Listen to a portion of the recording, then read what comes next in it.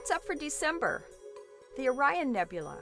Hello and welcome. I'm Jane Houston Jones at NASA's Jet Propulsion Laboratory in Pasadena, California. This is the final month of International Year of Astronomy, but that shouldn't stop you from looking up next year. This month's target is in one of the most recognizable constellations, Orion.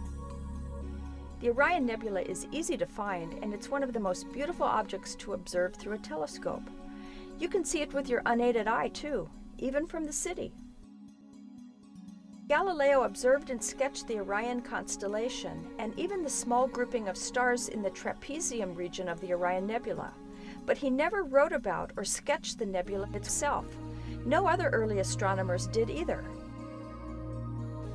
An observation from 1654 shows not only the three stars Galileo saw, but also the fuzzy patch which we know as the Orion Nebula. In 1656, Christian Huygens made one of the earliest sketches showing more of the nebula. The Orion Nebula's glowing gas surrounds hot young stars at the edge of a huge interstellar molecular cloud only 1,500 light-years away.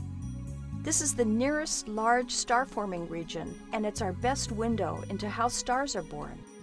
In the center of the nebula lie four massive young stars whose stellar winds have carved out a cavity known as the trapezium.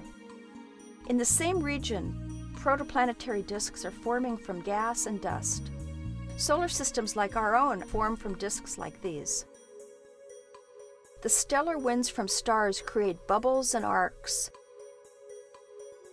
bow shocks, and a huge deep bowl. Dark pillars of gas are found in the outer layers, and cool brown dwarfs lie within the nebula too. Next time you step outside and look at the Orion constellation, notice his three belt stars and the sword hanging from his belt.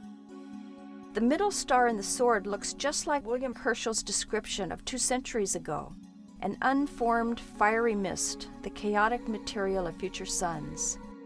That's the Orion Nebula. You can learn all about NASA's missions at www.nasa.gov. And that's all for this month. I'm Jane Houston Jones. See you next year.